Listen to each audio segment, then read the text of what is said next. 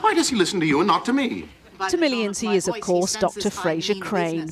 Oh, I see. You're saying your voice is more commanding than mine is? I am Don Quixote, the Lord of La Mancha. But in the West End for the next 6 weeks, Kelsey Grammer will be putting that well-known voice to work. Promise me you won't laugh? No, of course I won't. I think I'm in love. He's not the only one in an unfamiliar setting. Hail, night of the woeful countenance.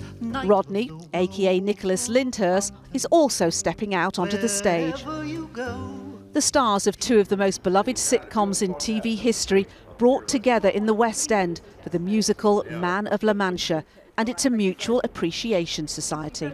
I think I remember someone used to call him Dipstick. But, I had no idea that Kelsey knew anything. I have seen the show. Yeah. You have seen it? Quite a bit. I am married to an English woman. I pinch myself every morning to think I'm coming to work with Kelsey Grammer. That's really here. It's astounding. That's very kind.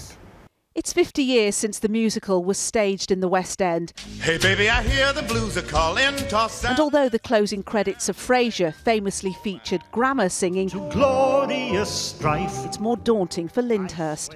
Coming up as the new boy, yes, definitely, of course, but I'll rise to that challenge, and just so long as I don't let anybody in the building down, I'm happy to come to work whenever.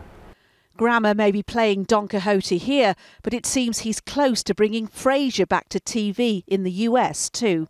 There's a group of writers I've been talking to, and Wonderful. So it sounds like it's definitely happening. someone has to still sign in the dotted line. You know, we haven't had that moment. But it's always useful to have a plan B. All right, so Frasier comes to England and discovers he has a foreign lost family, and he joins Fools and Horses. It could work.